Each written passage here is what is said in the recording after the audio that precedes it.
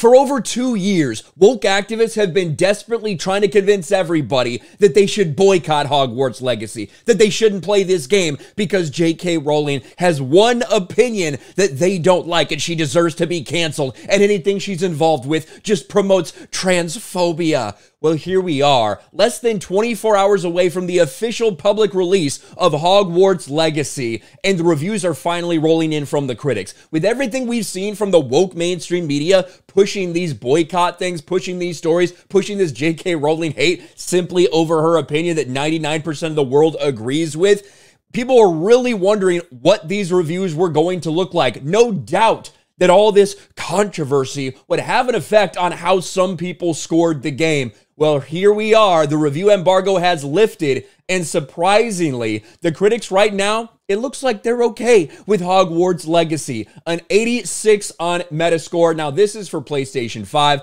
We've also got the Xbox Series X all the way up at 89, and the PC at 83. Again, the number of people reviewing them, definitely different. Most people have reviewed the PlayStation 5 version, but all numbers in the 80s. Not something that everyone expected with all the talk and all the discussion that's been out there beforehand, especially when we saw people admit, the IGN reviewer admitted on a podcast over a week ago that nobody at IGN wanted to review this because they were scared. IGN's Hogwarts Legacy reviewer already admitted on a podcast, nobody at the company wanted to review this game because they're scared of doing it. Well, he did do it for IGN, and he really liked it. He gave it a 9 out of 10. But despite that, IGN could not help themselves because, again, all these companies, these news sites, these gaming outlets, they are so scared of liking this that they have to put things like this in their actual review. Look at this, IGN Hogwarts Legacy review, pretty well received so far, 14,000 likes, 700 dislikes.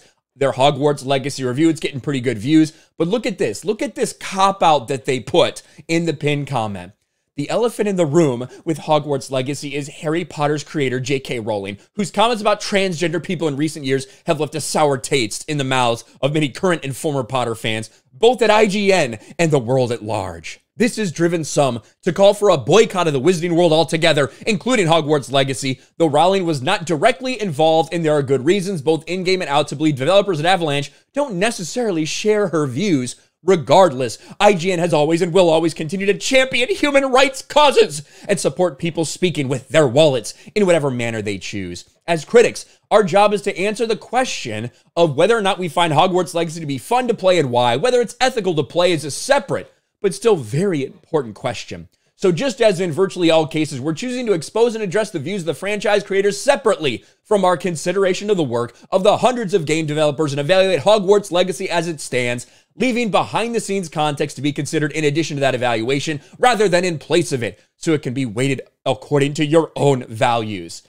What this entire thing, this entire little cop-out here is, hey guys, don't hate us. We really like this game. Our reviewer really liked this game. We think this game's fucking awesome. Please don't hate us because you hate J.K. Rowling. That's really what that is. And, you know, Legacy Killer on another tweet points this out. While Hogwarts Legacy right now is getting mostly glowing reviews, I find it interesting the many game outlets that publish stories about the boycott campaign have not in fact done reviews as of yet. That includes GameSpot, Kotaku, Polygon, The Gamer, etc. Now, I haven't necessarily seen any of those come in. You know, obviously some people are going to be a little more slow to get it out, but when that embargo lifts, a lot of these big outlets try to get out right away. But a lot of the people that were talking about the boycott and publishing about the boycott and pushing the boycott haven't reviewed it yet. Whether that's because they didn't get a copy to review or because they don't want to review it out of principle, who knows? But the drama is not over with this. You know that these woke activist freaks are going to go after this IGN guy who did this review. You know that they're going to go after anybody that gives it a positive review. You've already seen these campaigns starting on social media. It's pathetic. But right now, I'm a little bit shocked that we're seeing like 86, 89. I thought it was probably going to be in the 77, 78, maybe crack 80. Just because some people are going to be so afraid to give this thing a positive review. But right now, it looks though people are giving positive reviews despite trying to say, please don't hate me. Please don't hate me for doing this. I'm just doing my job. I'm just reviewing the game. I hate J.K. Rowling too, just like all you woke losers out there. Hogwarts Legacy is going to be fucking massive. It's going to be huge. with numbers like that from the critics who are clearly already biased, I can't wait to play the game personally. I'm going to be going live midnight Eastern tonight, basically, over on RK Outpost Gaming. It's my small gaming channel. I almost never do anything there. We're going to start ramping that up, but head over there. I'll put a link in the pinned comment below and in the description below. You'll see it, RK Outpost Gaming. Turn notifications on. I'll go live right around midnight, and we're going to play some Hogwarts Legacy. Hopefully it's good. Hopefully these devs have done a great job. Hopefully the delay was worth it. It gets polished up.